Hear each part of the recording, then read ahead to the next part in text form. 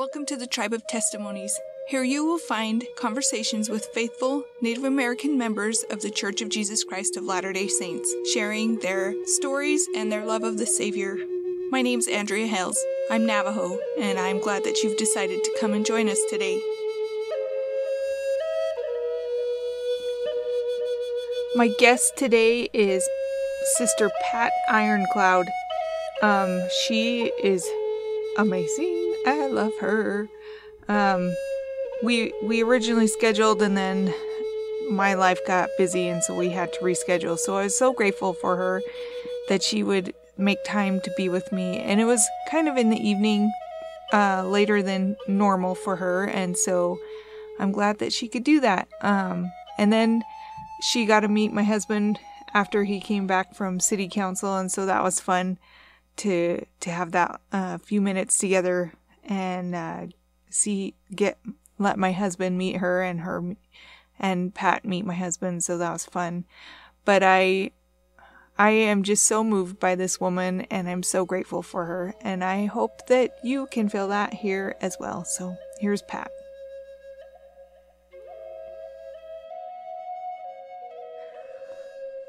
I'm on the phone tonight with Sister Patt Iron Cloud.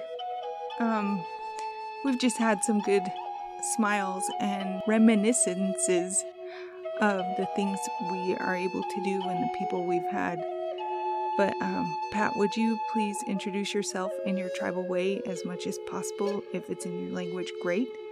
If it's not, that's fine. Not everybody speaks their language, and some languages are dead. I'm a member of the Assiniboine Sioux Nation of Northeast Montana. Mitraje Ampetewashtewi.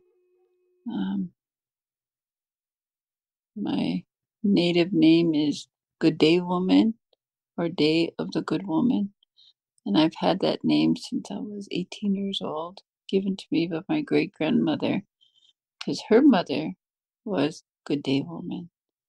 And so they gave that to me when they made me a princess at 18 years old. So you're speaking with a princess. I am so grateful for that. It was a wonderful time. I was only 18 years old, and my great-grandmother was born in 1885, and she was still on the earth. And she lived to be 1 month shy of being 100 years old. She never got on a plane. She always had the LDS missionaries at her house. That's how I was introduced to the church. So I was about 11 or 12 years old, and I walked over to her home, and she eats soup every day. Sometimes it's porcupine soup. Sometimes it's soup from a pheasant or a duck or a deer. Just some of those are all, every day is different. And she'd bake bread, and then she'd go in the back bedroom and she'd quilt. So she was in the back bedroom, and I was sitting in the living room eating the soup. And here these two people come to the front door, and they're two little white boys.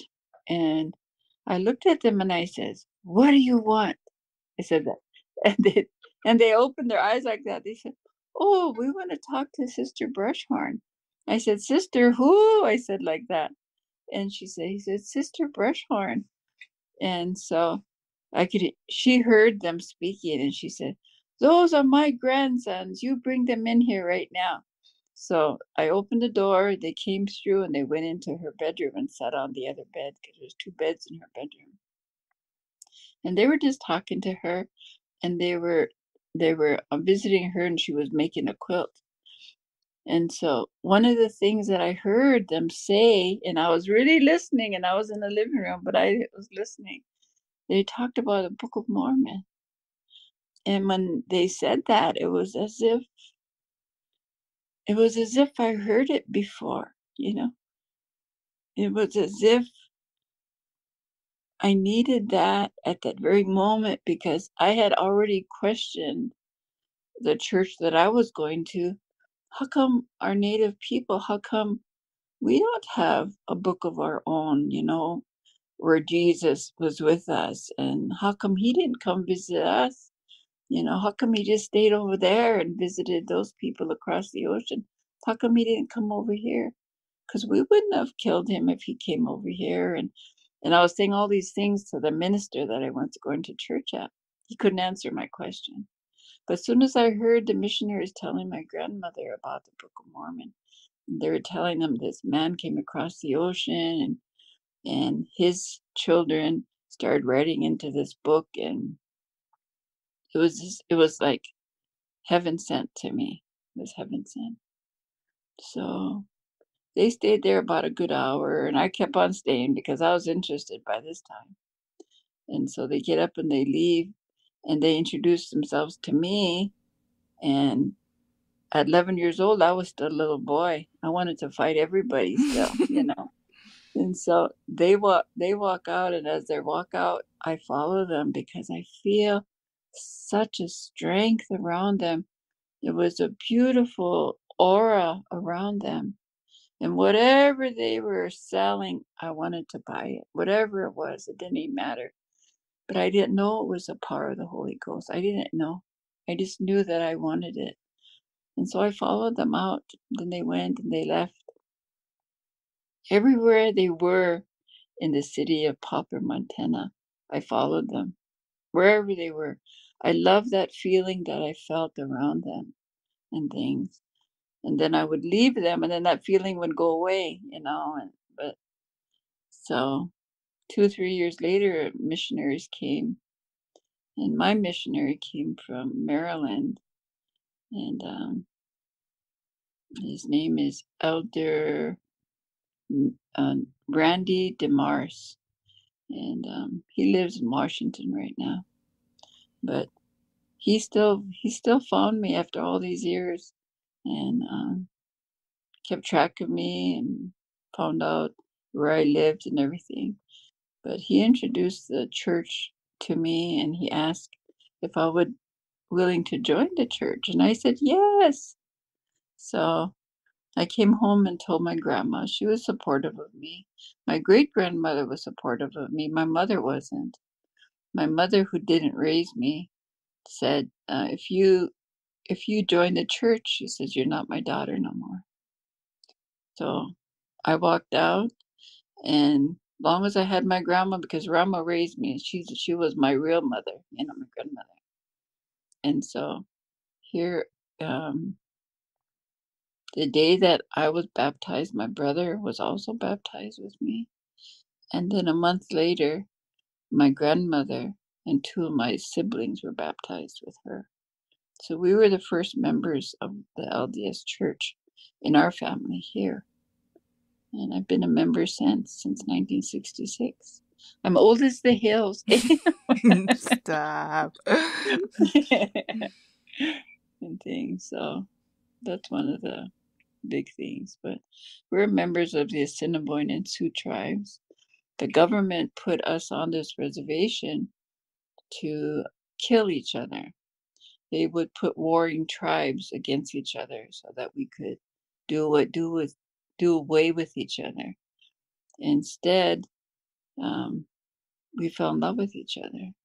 So I'm half Assiniboine and half Sioux because my mother and father were one of each tribe. My mother was Sioux and my dad was Assiniboine. And so I'm half and half, and they just fell in love with each other. So half of our people are part Assiniboine and part Sioux. So we live in northeast Montana. There's about 5 million acre reservation, one of the largest reservations. What is something that you love about your heritage as it relates to the gospel of Jesus Christ? It can be pretty much anything. A story, a celebration, a way of life. What do you love about your heritage as it relates to the gospel? So one of the things I wanted to share with you, we moved down to Assiniboine, South Dakota, and they don't have a branch there right now. They're trying to open it back up. But in Assiniboine, they had a missionary comes in there. Him and his wife were elder missionaries, and they came in from Utah. And here he was writing a book about all his experiences with the native people. And so we were sitting there one day, and he says, "Did you have any experiences?" So I shared with him. I said, "My children have, I have, a lot of things have happened in our life," I said, and things. So we were sitting there, and he said, "Why do you think we have reservations?" I says, "Well, the only thing I could figure," I says, "is they put us on this reservation because it became a jail to us. They couldn't round us up from every part of the world, but they put us on in this 5 million acre piece of land. And they said, if you leave it, we're going to punish you when you come back." And so a lot of our men were killed if they left the reservation boundaries and came back, and they would shoot them. So I said, that's just that's what it is to me. I said, it's my home now, but it was a prison at that time in the 1889. I said, when it was established, I said. And he said, "Well, it's little more than that." I said, "Well, can you share with me what you mean by that?" And he said, "What it is," he says, "it's a gathering of Israel." He said, "Like right now," he says, "where did you used to live?" I said, "I used to live in Chicago. I used to live in LA. I said, "I used to live in Oakland, California. I used to live in Minnesota." He said, "So the places you lived was a reservation?" I said, "Only reservation was in Minnesota. Small little reservation." He said, "Was there a lot of Indians there?" "There was Indians galore." I said, "Old Ojibwe Indians, old Chippewa Indians," I said. He said, "So on your reservation, there's a lot of Indians?" I said, "Yeah, there's about, out of the 14,000 members we have," I said, "there's about 8,000 members living on this reservation." And he told her, he said, "Well, that's why there's reservations." He says, "God put that in our forefathers' minds to put the Indians on reservations so that he could keep track of the gathering of Israel, so that the you guys will be leaders of these last days," he said. "These last days are here now," he said, "so you will see them as leaders." And he said, "You'll be put in leadership position, not only in the church," he says, "but you'll be put in there in, like in the systems, like in the city councils, and like right up with me with the tribal council and things like that. The state, I work with the state as well. I sit on the board of pardons and parole. I don't right now, but I do sit on this called Missing Murdered Indigenous Women Task Force. I sit that currently on there and stuff. So those are the things that he said. That's why they put these reservations there. And it was inspired. He said it didn't seem like it at the end, but he says, if you want to find out the house of Israel, he said, the missionaries are sent to you to bring you the gospel, he said. So it was really something, and I could see it. And I remember when President Spencer Kimball, is it Spencer W. Kimball? When he was the president, he told us, do not marry out of your race. And by that time, I was at Brigham Young University, and I fell in love with all non-natives, and blonde hairs and blue eyes. And they fell in love with me, and they wanted to marry me, and I wanted to marry them. Then President came out with that declaration. So I said, I want to follow the president of our church, and he says not to marry outside your race. And he said that, and I can still play that over and over in my mind. But so I didn't, just because of that. So I think about that sometimes. And but anyhow, he wanted to keep the race strong. That's what he said, and keep that blood strong. And then now we have the House of Israel that we're a member of, and the church members are of the House of Israel. And so their gathering of Israel is happening right now. It's happening all over the world. And it's fabulous. It's fabulous. And it's kind of scary sometimes because it's happening so quickly. And I see that, and I know I'm not going to be here when Christ comes, but he could come in the morning. I just pray that I'm ready. Yeah. So you were telling me that you have raised more than a handful of children. Yes. Do you want to tell us about your family? Sure. When I was really young, I helped raise my siblings.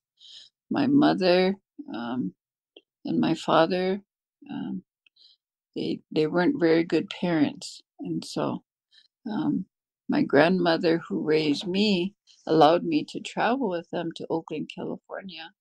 So I had my little brother, my three little sisters, and uh, I helped raise those ones. So those were the four that I raised right then. And then as I grew up and I got married when I was 19, had my first baby when I was 20, and so he was born, my next child was born, so there's two more.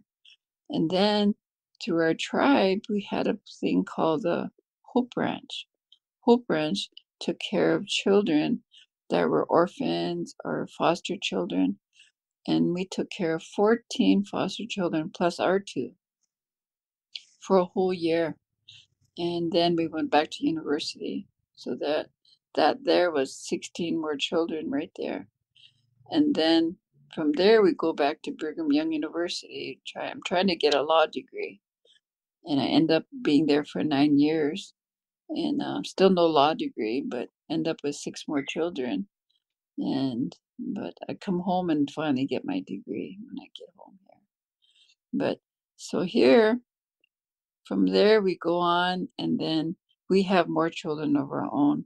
We ended up with 17 pregnancies, 7 living children. We had 10 live births, and we lost several of our children. One was killed in an accident, and that was a rough one there. That itself, it really showed me that God doesn't leave you. You might leave him, but he doesn't leave you. So we were coming from South Dakota in Dickinson, North Dakota, and here it was black ice, 11 miles out of town. I could see the city that we were going to. Here, this little car was parked alongside the road, and it had gone into a ditch because it went off on this interstate and went in the ditch, and it was almost covered with snow. And as we went by there, the lights shone on the back window, and there was two babies looking out that window, probably a 2-year-old and a 3-year-old. And my little 4-year-old, she says, her name was Season Joe, she said, Mom, stop. She said, there's babies in that car. And I said, oh, we can't stop because there's black ice. We were sliding ourselves, so we had to get over there. So we slid about a good mile. We finally stopped and we backed up. And it took us about an hour to get that car out. So we got the car out and we pushed that car onto the interstate so it'll get out, because we were driving a Cherokee Chief, big heavy duty one. We didn't get stuck in about 3 or 4, up to 5 foot of snow, but we went right through it because it was fresh snow. And so here we got everybody out, and just as we did that, right behind us over the hill comes a semi Mack truck, and it's jackknifed, comes over the hill jackknifed, and it hits us, knocks us about a good half a mile down the road, gets up on the interstate. We just pull that lady and her 2 babies and her husband out of the ditch, hits her, kills her, and kills my little girl that night. And it was really something. So anyhow, we get into the hospital, and the doctor comes. He says, you have 3 little girls here. He said, I have to take 2 of them to Bismarck, North Dakota, which is 100 miles. He said, the roads are so bad that we can't fly them. We can't bring the helicopter in, but we're going to have 2 ambulances following each other. Each of your daughters will be in an ambulance. And I says, what about my oldest daughter? She's going to stay here at the hospital because she has a broken nose and her injuries aren't life-threatening like these other 2 are. I said, okay. I said, so I want to see them before they go. But he wouldn't let me see them. He said, no, I can't let you see them. And I just screamed. I said, I want to see my babies before they go. Because I didn't know if I was going to see them again, but they wouldn't let me. And then they gave me a shot and they knocked me out. And then the next morning, because this has happened at 8:00 at night. So the next morning, about 6 or 7, here somebody comes into my room and it's a nurse and she says, Mrs. Crawford, she said, because that was my married name, Crawford. She said, Mrs. Crawford, she said, I need to talk to you. And I says, well, come over here. I says, but just so you know, I says, I have this feeling in my heart that I lost all my daughters last night. I said, because I haven't seen them. I said, I just so you know that I have that feeling that they all left me last night. I said, then she comes in there and she's crying and she says, you lost Season Joe. Season Joe died last night.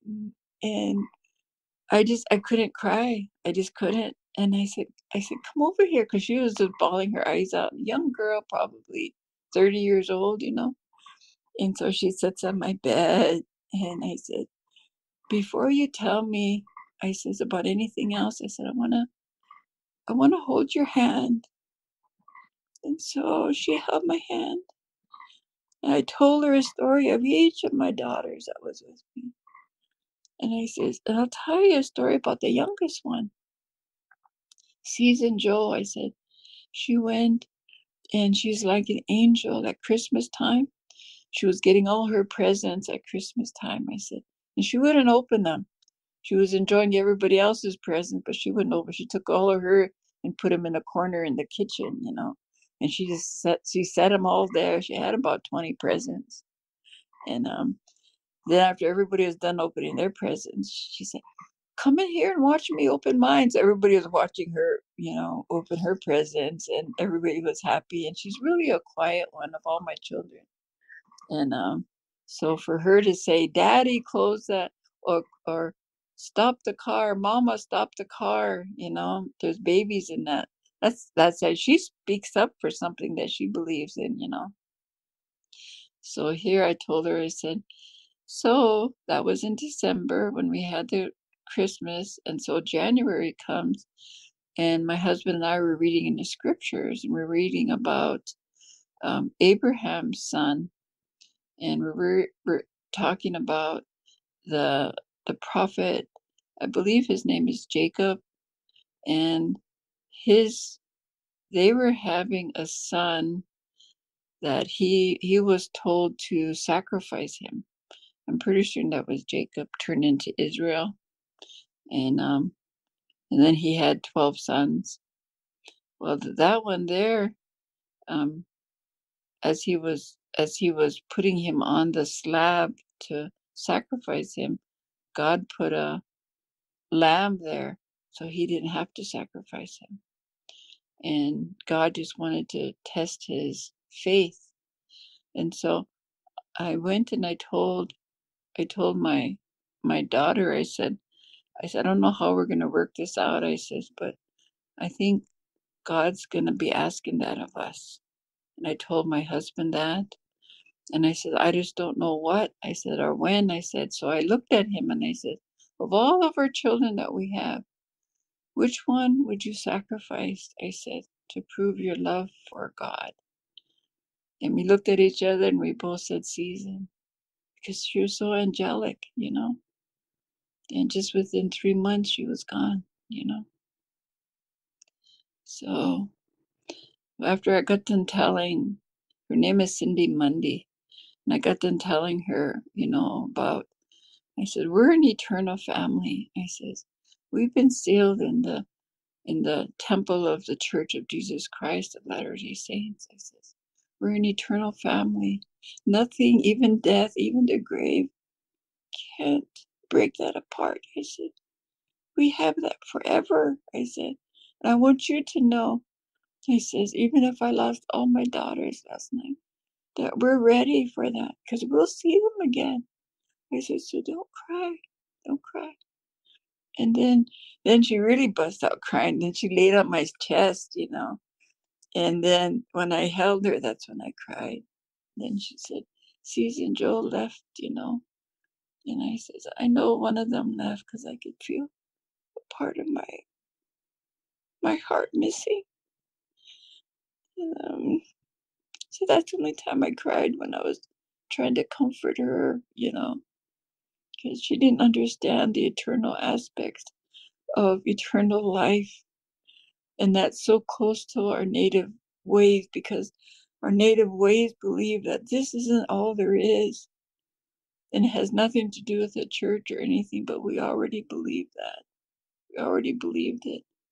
But through the power of the priesthood, that priesthood has that sealing power to seal us to each other, you know, so that we'll be together forever, that the grave won't have a hold on us ever, you know. So I have buried 10 of my children, and it's really it's a tough one, you know. And but I know I'm gonna see them all. Then their dad died about 7 years ago, and so I feel jealous sometimes, you know, that he's with them right now and I'm still here and things. But I have all my grandchildren. I'm gonna have 51 grandchildren here in about 2 more weeks. I'll have my 51st grandchild. So God's just really, really blessed me, you know. He blessed me to live this long, being 71 years old. And every day that I open my eyes is a blessing to me. But I know when I leave this frail existence, that's a blessing as well, you know. And I want my children to look at it that way, you know. So Yeah. Well, even though you're 71, you are a busy woman, and you you serve you've served your family so much, and you continue to do that, but you also serve your community. Do you want to talk about that for a minute?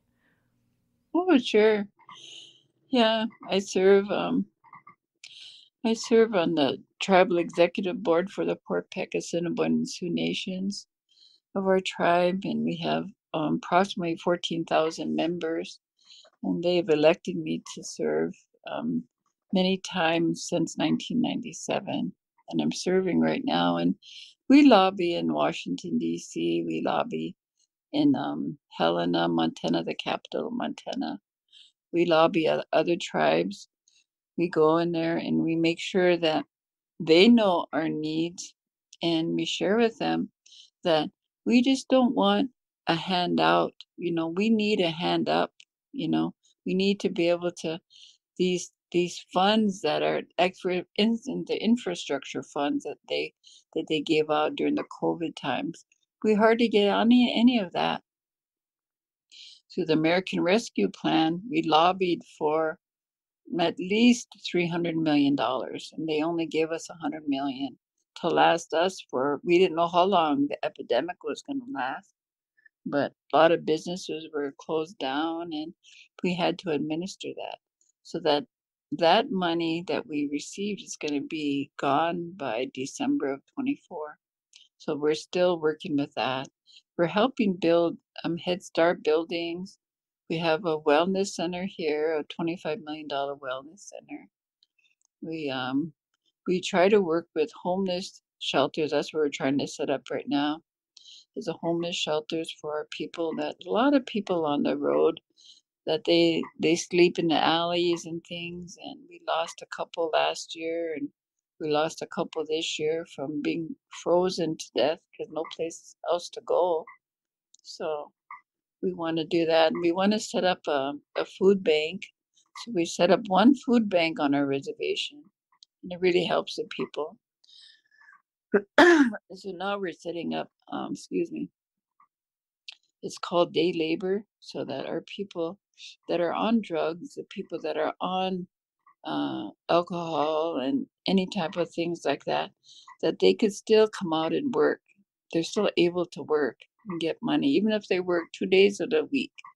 Be productive. Don't just sit there, and we see them a lot begging, on the street and panhandling, and we want them to feel good about themselves, so if it was up to me, my dream is to buy this building right down the road here.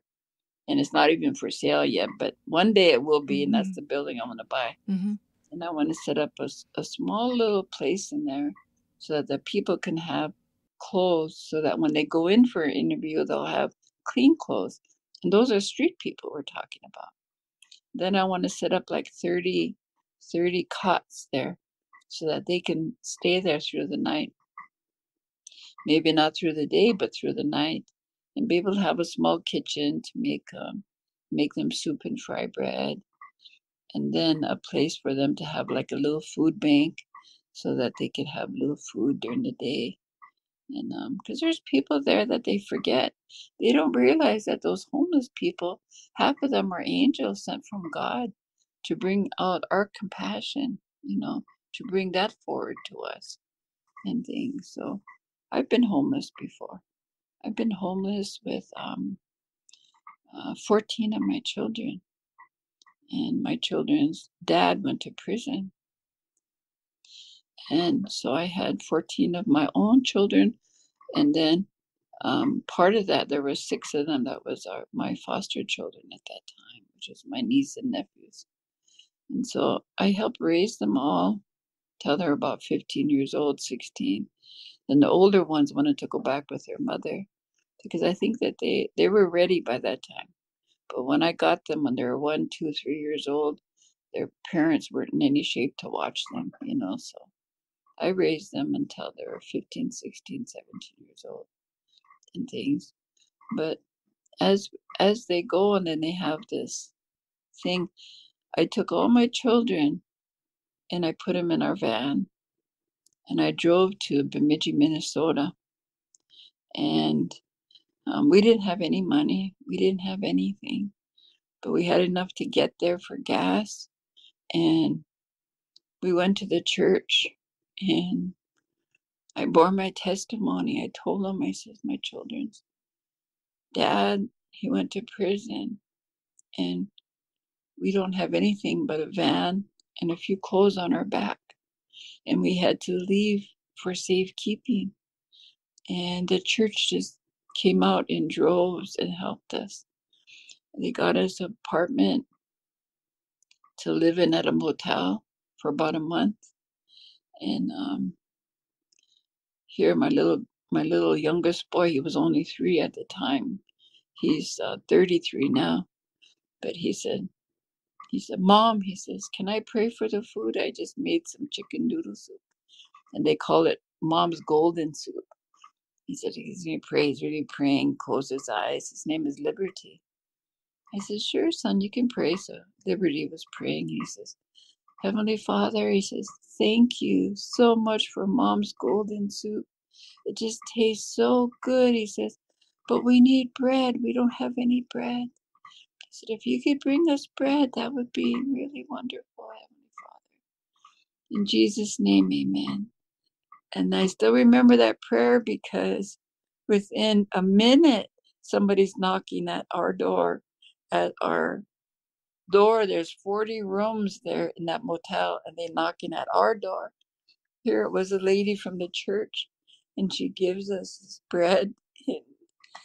And I see her, I just bust out crying, because I know it's from the faith of my little child, and he prayed for that. And it was just something that he needed, and it was just powerful.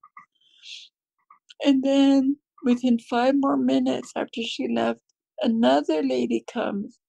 She didn't bring apples or oranges. She brought a homemade bread loaf, and it was warm still. And she brought butter with it. And it was like, yes, thank you, Heavenly Father. Thank you, you know. And so when he gets discouraged, my 33-year-old, when he gets discouraged, I remind him of his faith that he had when he was just a little boy, you know. I said, you pray and God answers you. So probably about a month or two before we left this place, we moved from South Dakota to Minnesota for our own safety. And so here we're there in South Dakota still, because we had a ranch over there. And here my children come home from school, and they take my youngest son down by the trough where the horses drink. It's like a little dam. I call it a little dam. And here they took my baby boy down there. And here they went, and they said, Mom, and they said, I said, where's Liberty at? Well, he's not in the house. I said, no, as soon as you guys came, he ran out the house with you. I said, where did you guys go?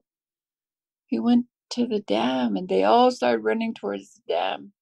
And I come out of the house, and I was running towards the dam, and I could see my little boy coming.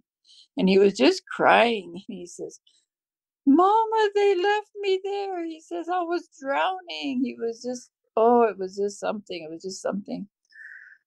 I'm sorry, I'm getting all choked up. I apologize. But here he comes up there, and he's just mad at me because he knows I'm always so protective of my children, you know, and he's wondering why I didn't protect him, you know, at the time. You weren't there. How come you didn't help me, Mama? He said. I said, well, how did you get out? Because it was 6 feet down, and it's only a 3-year-old, you know. And he said, Mama, he says, I prayed, and I asked Heavenly Father to help me. And here, as soon as I prayed, he said, Heavenly Father's arm came down from heaven, and the tree bent over, and it pulled me up. The branch grabbed my one arm, and Heavenly Father grabbed my other arm and pulled me out of that dam. This is a little 3-year-old, you know, and he don't even know what it's like to lie, you know, and it was just so beautiful. And I just grabbed him, and I just cried and cried. And so things like that, miracles were like that was happening, because we didn't know all this other stuff was going to happen, this tragedy that was happening 2 months later, you know. And so every one of my children had an experience. And my 5-year-old, he actually saw God. He saw him. And that man that came in from Utah that was writing that book, he put my son's his story of his dream, of that vision of Heavenly Father coming to his bedroom. And he wrote it all down, and he remembered it. It happened 3 nights in a row. And I told him, I said, how come you didn't tell me, son? He said, I didn't know if you would believe me, Mama, he said. But he told this man, and I was sitting there crying as he's telling this man that Heavenly Father came into his home. And then my other son, he was heading into work. No, he was heading to school because he was a junior in high school. He was heading to work in his dream. This is an actual dream this time. And he says, here these angels were floating right by me, Mom. And one was right next to my car. And that angel said to me, he says, he is knocking on the window. So he stopped, rolled the window down. The angel said, he said, look up in the sky. So he looked up in the sky, and he could see it departing, you know, the clouds parting. And all these angels were coming down. They were just coming down.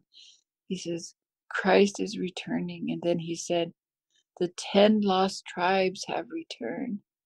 The 10 lost tribes have returned. This angel is telling my little 16-year-old, you know, and he said, holy moly, what a beautiful vision or dream. I said, And so that came repetitive to him too.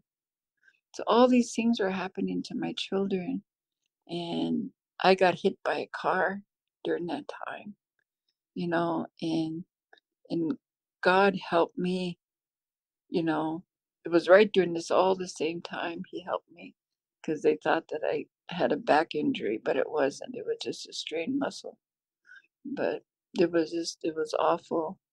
But it was the most beautiful time, the time of faith, how we build faith through tragedy, you know. And so I remind my children of that as I grew up and they start having their children. Yeah, it's a good life. It really is. There's so much things that has happened in my life. And if I could write a book. Yeah, yeah, yeah. God is real. God is real. I saw him when I was 6 years old. I was roller skating across from our home, and we had all dirt roads there, but there was one place that had a sidewalk.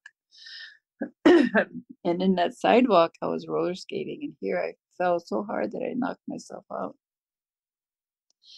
And I must have laid there for several hours, and so here it ended up where I woke up and everything was dark, and I looked up and I could see the stars, and I didn't know where my home was. I just couldn't figure out where I was supposed to go. So that must have really knocked myself out good.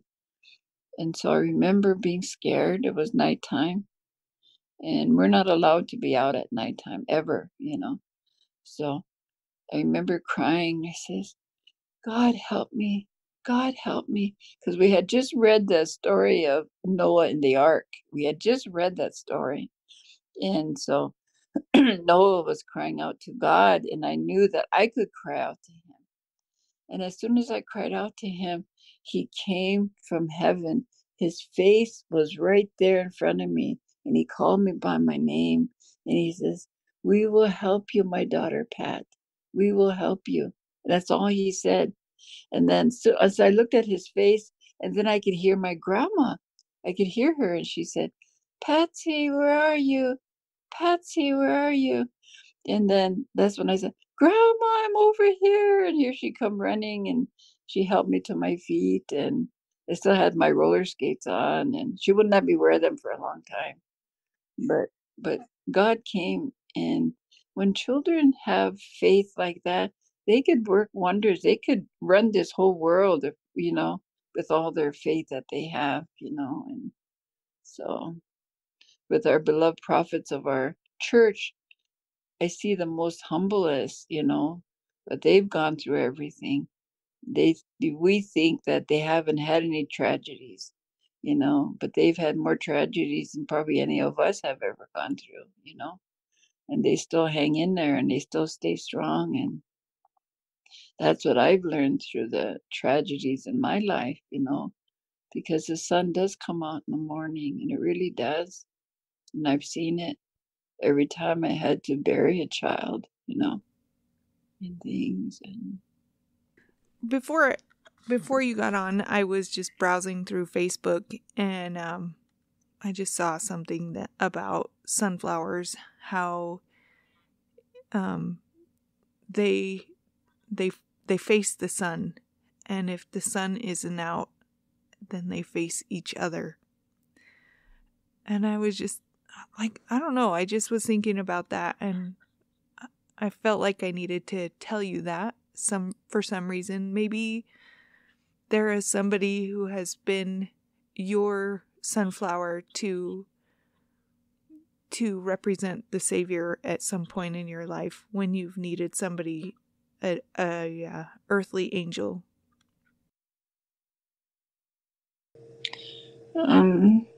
the missionaries. I invite the missionaries to eat in my home all the time. And then my eldest son, he went on a mission to England. Um, and while he was there, that's when all this tragedy happened. and we had to leave South Dakota. So he came back to help us, and then his sons started growing up, and they went on the missions. And so one went to Arizona mission, and one went to Nashville, Tennessee mission. And so the missionaries that come into our home, they're like angels, you know. They bring everything that I felt when I was 11 years old. They bring that same feeling. So I testify to them how strong that is, and that if you walk into a house to testify about the Book of Mormon, I said, just the spirit itself will get you through that door. And then when you start using your mouth, God will put words in your mouth to say to those people, you know, those ones that need to hear about the Book of Mormon and the strength. And it's a guide to us in these last days, more perfect of any book upon this earth. So when my grandson was down in Farmington, New Mexico area, and he was mostly stayed on the Navajo Indian Reservation and part of the Hopis and the Pueblo Reservation, but mostly Navajo. While he was there, he served with a young man, Elder Davis from Utah, and he stayed with him. It was during the COVID time, and so they couldn't hardly go out of their house sometimes. But their service that they did, they gave flour to the native Navajos down there. And so the church had a whole bunch of it delivered to the chapel. So they took it out and gave it to the people. They couldn't go in their homes, but they could leave it on their porch or, you know, someplace. So they did that. They did that with thousands of pounds of flour. So here one day, Elder Davis had to leave and he go to Farmington. And my grandson was still on the reservation yet. And here Elder Davis and his companion got killed on his mission. And he got killed with a young man from Miles City, Montana, a missionary from our area. And I thought about that. You know, I thought about that could have been my grandson, you know. But before he left on his mission, I told him, I said, Grandma's old now. I said, I might not be here when you come back. But if I die while you're there, don't come home. Don't come home. I said, you finished serving the Savior. You finished serving him. So through all of this, I got to know his mother. Her name is Sister Kim Davis from Utah. She invited me down there for the funeral, and I couldn't go. She invited me down there for the 1-year memorial, but I couldn't go. But I'm going to go and meet her one day.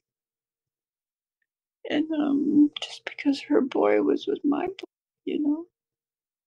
And it was really something. And then my other grandson, Elder Brevin Crawford, the other one was Elder Halen Crawford, but Elder Brevin Crawford served in Nashville, Tennessee. So one day on Facebook, I was talking to this one lady and just really having a good time with her. She had a good spirit about her. I didn't know her. I've never met her in my life, but here, and she was talking. I said, "Where are you from?" And she says, I'm from, I can't remember the city, but I think it's Green something in Kansas. I mean, not Kansas, down in Tennessee. I said, my grandson, I said, he's serving in Nashville, Tennessee right now. And I think it's Greenville, Kansas, but I can't remember. I mean, Greenville, Alabama. And so, oh, Nashville, Tennessee, because that's the mission he was in. And so here she writes me, she said, you know, she says, I don't think we'll ever meet, she said, because he's about 2-3 hours away from me. And I said, okay, well, I'm really lonesome for him. I said, so I'm going to write him and I'm going to tell him that I met somebody from Tennessee.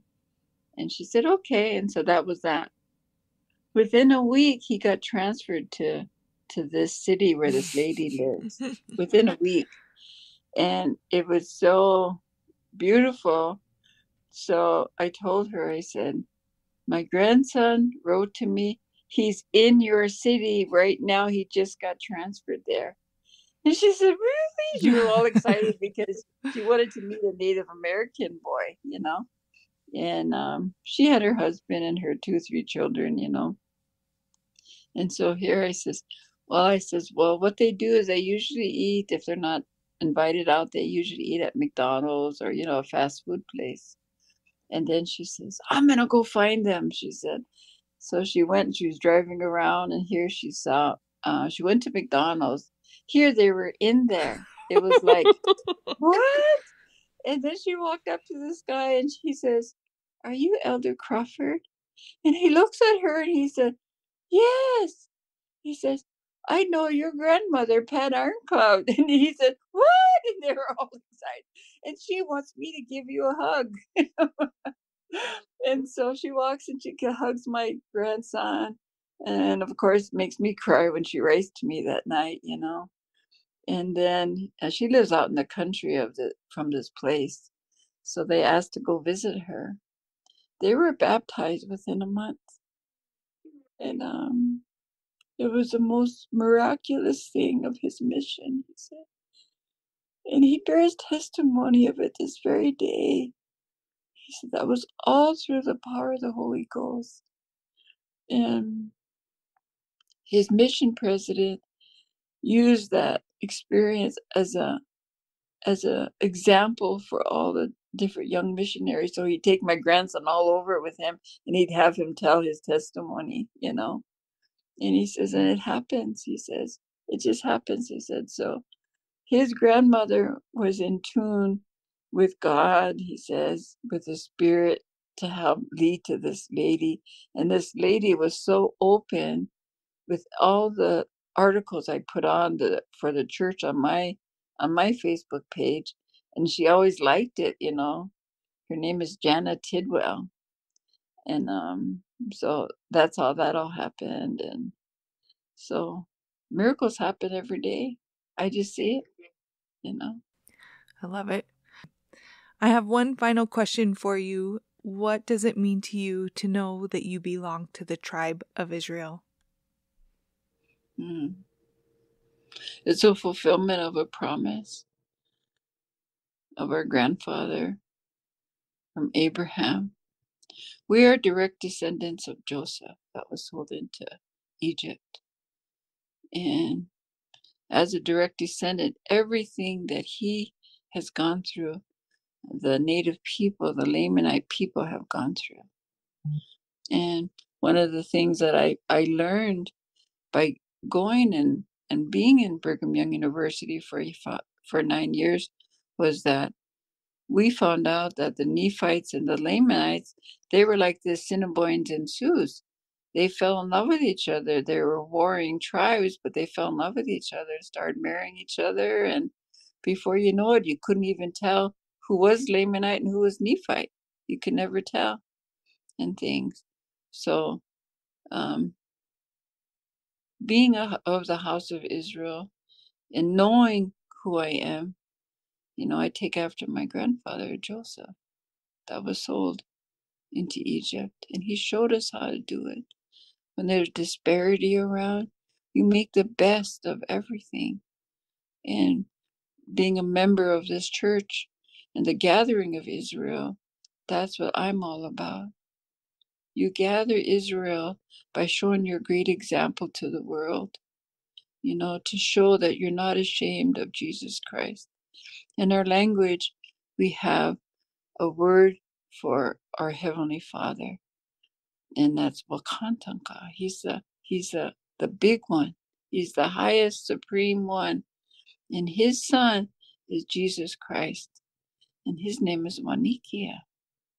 And so there's two different words. So we know in our language there's not only those ones, but other people that are God's too as well. But those are the ones that serve us on Mother Earth. Those are the only ones that we're concerned with, that touch our lives. So being of the house of Israel is a blessing. I tell my children, you always be happy for that. Don't wear pride. Throw pride away. Be humble. Be humble like Father Joseph, because that's the one that set us the example. I said, when people spit on us, look down on us, think that we're all drunks, I said, we are of the highest house in Israel. I said, so you got to remember who you are. So you see people coming in from the streets, coming into our church, just wearing rags. Those are princesses and princes. Those are kings and queens. And those are in eternal worlds. That's how God looks at us. We don't have anything, to harm people with except our words. Because if we hurt people and things, those are the things that Heavenly Father, we have to ask Him to forgive us. And some of them feel if they come into the chapel, they don't feel that they can ever be forgiven. And I shared with them, as soon as you think that, I said, God forgives you, because He forgives us of everything. But we have to ask His forgiveness. We have to be humble. And I said, Joseph that was sold into Israel, I said, he was the humblest. He was in prison. He was in actual prison. But he stayed humble. And that his humbleness took him out of that prison. And he became an overseer of all of Israel, of the Israelites. And he was in Egypt. And so the Israelites, they came up to him and asked him for food, even though he was an Israelite himself. So it was really something. But I really appreciate you, doing this interview. I don't get a chance to speak to too many people on this subject except at church, But I'm not ashamed to share the gospel, because every place I go, when I gave the Book of Mormon to President Clinton, God helped me that day. He helped me push me forward. So he was able to receive my testimony written in the Book of Mormon. And so when you rub shoulders with people, you got to remember they're angels, sent from God, And some angels will stay and some angels will leave, There's angels all around us. And I saw them when I had my cancer in my body. Two of them came to my home. And they fought the adversary for me and helped save my life, so. Well, thank you. Thank you so much for your testimony. I can just see it in the way you just glow. So thank you so much. You're welcome. Thank you so much. God bless you. Don't be a stranger.